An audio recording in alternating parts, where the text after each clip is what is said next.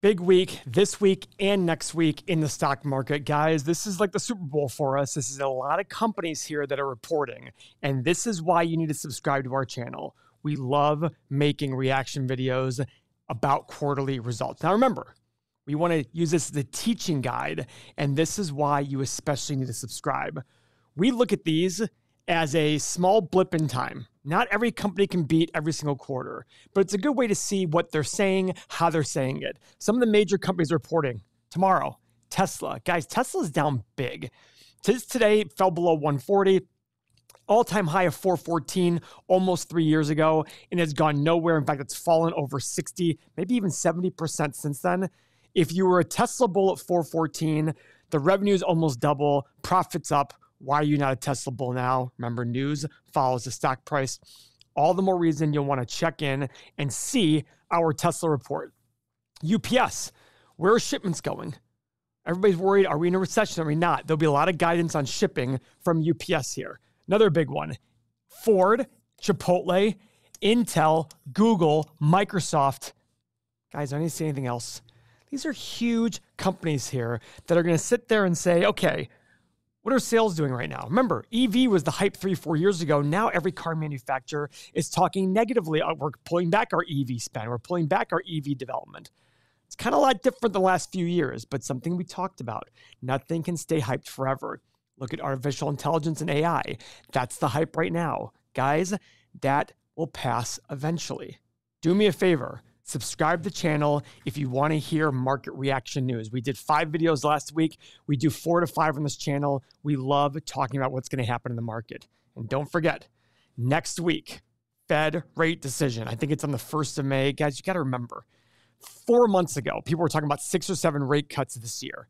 Now, there's an 11% chance that we don't even have a rate cut this year based on the way people are betting right now. We're going from 6 or 7 for the year to not even having one as being an 11% chance. Guys, we talk about it all the time. We have no idea what's going to happen in the future. I have no idea what's going to happen here. Everybody's focused on this Tesla report. What's going to happen here? Guys, if they report bad, where's the bottom of this thing? I don't know. I can't imagine it's going to be a good response in the market if revenue and profit go down. Because remember, just today, they announced another cut in prices. We talked about it way before, and I want to use this as a learning experience for people. 3 years ago, I was criticized heavily for being more cautious on Tesla. Remember, Mo owns a Tesla, I owned a Tesla, pretty much everybody in our company owned a Tesla. But guess what? We sat there and said, but are you paying too much for a good thing? That was our thesis. Since then, the stock is down. Now keep in mind, I was negative on the valuation well before 3 years ago. So I was wrong for a big chunk of time. And even today at $140 a share, I was wrong before that. I said it wasn't worth that. But now you sit here and you see all these price cuts. Guys, to become the #1 car manufacturer in the world, what does it have to do? It has to sell a lot of cars, but you can't sell them at $100,000 each in today's prices. You have to sell them at a much lower price. And that is the issue with Tesla growing. Now, is there a potential software component? Absolutely. We'll get into that tomorrow after we do our Tesla reaction video, because that's going to be such an important video. So make sure you subscribe to this channel and make sure you check in so you can see what we say about Tesla. Guys, 2 more companies I'm watching from a personal perspective. Meta, because I love this company. I bought it on the absolute low of $88 a share on November 4th, 2022. And then I was an idiot and sold at $195, not because of valuation, because of momentum. Big mistake. Guys, Southwest Airlines. Now this one, I tell you guys all the time, I don't really care about quarterly reactions. I do care about this one because Southwest has been hit with the whole Boeing issue, 737 issue, and their margins have been a lot lower because of the costs they've taken in the last year. I will be interested to see how they report. They have record earnings, but profit is down like 70% in terms of profit margin. This one will matter to me to see what are they guiding for the future. I still love the company at this price. Doesn't mean you should go buy it. I do own it. Please don't buy it because anybody on the internet does, but it's something to consider. And guys, as we all know, let's take a look at NVIDIA. NVIDIA is crazy.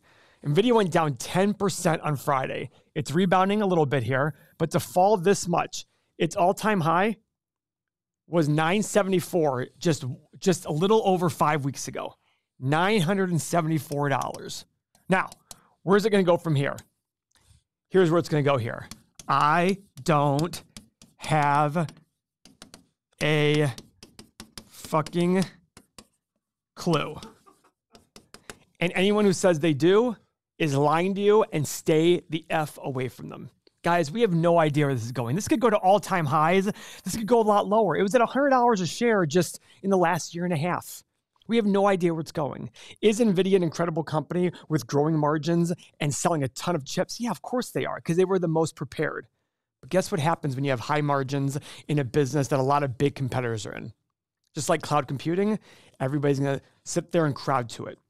So NVIDIA will probably see some more competition in the future. What will that do to NVIDIA's profit margin? Well, they can still generate more revenue and profit from that, but their profit margin might decrease. Okay, it could still be a better company even with more competition around it. And that's part of the issue I want everybody to understand. You have to think about this like thinking like a business. Just like the Tesla example, I always say to people, think like a business person. If you want to be the number one car manufacturer in the world, how would you do it? Well, make a ton of cars that everybody likes. Can you make a ton of cars that everybody likes at $100,000 each? No. That's why I always said, guys, these assumptions that the Tesla bulls are making are just unreasonable. You can't sell 15 million cars at $100,000 each in today's dollars. It is not possible. It's not possible. So what do you have to do? If you're going to sell be the number one car manufacturer in the world, you need to sell a car that a lot of people can buy. And that's a $30,000, $40,000, $45,000 car on the high side. That's how you do it. And don't forget, BYD in China has the number 3 or 4 car and like 4 of the top 10 electric vehicles in the world. People are sleeping on them. Yes, they're in China, but if they're a big manufacturer, can they expand abroad? What's that doing to Tesla sales in China? China's a big market, a very big market for Tesla. You've got to think about those things. And the better the investor you are, the better business person you'll be. And the better business person you are, the better investor you'll be. And it's all about, especially with Tesla, it's all about understanding what happens when you buy a company that does this over a 2.5-year period of time. From a high of 414 down to, it got as low as 103 or something here, and is in a downward trend here. I mean, look at this. For you chart guys out there, that's a downward trend, with revenue and profit being higher than it was back here. It's a little confusing, but we've talked about that before with Intel, Cisco, a lot of companies back in 2000 that have several times more revenue and profit, and yet their stocks still have not beaten 2000 highs. If you overpay for a good thing, you will not do well financially. That's just a reality.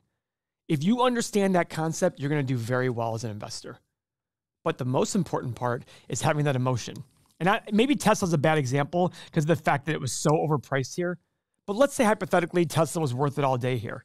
As it goes low, and for those people who love Tesla at 414, I have one question for you and one question only. If you're an investor, why aren't you unloading everything in a Tesla right now? I'm not telling you to do that, but it's just a logical question. The fundamentals are better, and the stock is 60, 70% lower. Why would you not spend more money buying more Tesla? Well, that's the question to ask. Remember, news follows the stock price. Since here, what's been the news about Tesla?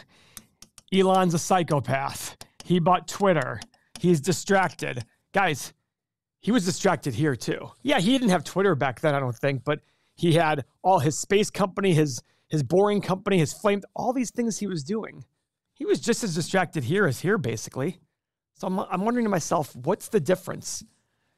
The difference is the stock is down a lot, and that's what makes investing hard.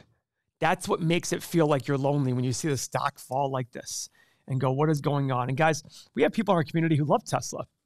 I'll be the first to admit, I can't value the software component of Tesla. It's very difficult for me to sit there and say, what's the possibility for that? For me, I'm going to value Tesla as a car company for the foreseeable future until I start to see some sort of way in which the software component becomes a viable option. Once that happens, I will absolutely include that in my option. But just like if I go to the top high schools in the country and pick their best athletes and say, I cannot call them a pro athlete until they actually become a pro athlete.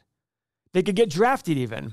Sorry, you're not a pro athlete until you actually play in the pro game. That's the way I look at Tesla.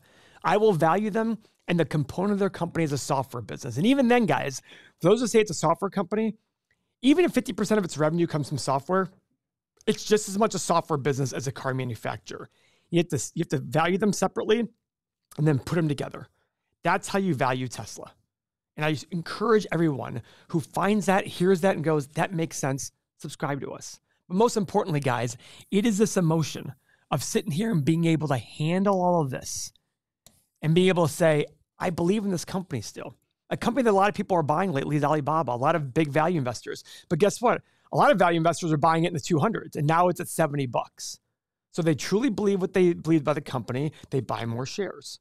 I'm an owner of Baba. I bought it from the mid 100s down. I was lucky and got out of. The point is, I'm sitting here at a loss of my Baba. Okay, I still believe in the company. And I believe in it more and more as the price goes down, as long as the fundamentals and the story is the same. But don't distract the story from where the stock price is going. And that's so hard to do. And that's why if you want to be able to handle the emotions, because the emotions are the most important part about investing, click the link below. Check out our community. It's $7 for 7 days. We're going to have a waitlist coming soon, so make sure you do it now before the waitlist starts, because we're going to limit the number of people who can join every single day. So I highly encourage you. We had our #1 sales week last week, so please go jump on it before we enact this. It's $7 for 7 days. It'll change the way in which you view money. The talk of the Fed. I want to get back into that. I love higher interest rates. I think great investors do better when times are tough. I don't think that, I know that. And to me, low interest rates gave a lot of crappy investors a low threshold to hit. I truly believe that interest rates are where they should be. Could they go higher or lower from here? I have no idea where they're going to go. And again, no one has a clue. All I know is my personal bias is higher interest rates makes it harder for crappy investors and crappy business people to make money. It weeds bad things out. I was listening to a book, The Obstacle is the Way, by Ryan Holiday. Great book. And I posted this on Twitter the other day. He said, and I didn't verify this fact, he said that half of the Fortune 500 companies out there were created during a bear market or a recession. Why? Well, first off, you got rid of a lot of crappy companies during that bear market and recession. But the other thing is, people are forced to be innovative when they don't have job opportunities. They're forced to start companies. It's an incredible way to be, because when things are harder, truly talented investors and business people do the best. And that's what I want for you. I want you to be the person who says, I love bad times, because that's the way I am. I love it when times are bad. It makes it easier to find good deals for the astute investor. When everything's going great, everybody's throwing money at things and they can just keep riding the wave. So for those of you who do worry about where interest rates are, guys, start to change your mindset. And it'll take some time, but the more and more you get active in the community, the more and more you watch our channel, the more and more ingrained that'll be in you. I listen to the same things. I read the same things over and over again. Why? It's part of my own self-brainwashing. I want to remember that during bad times, perceived bad times, that's the opportunity for those who want to be aggressive. I was just with my stepson in Texas this weekend, and we were talking about sales and things like that. And I said to him, because he's finishing college up, and we talked about sales job. And I said to him, the great thing about sales is you'll never find a good salesperson out of a job. I don't care how bad the economy is.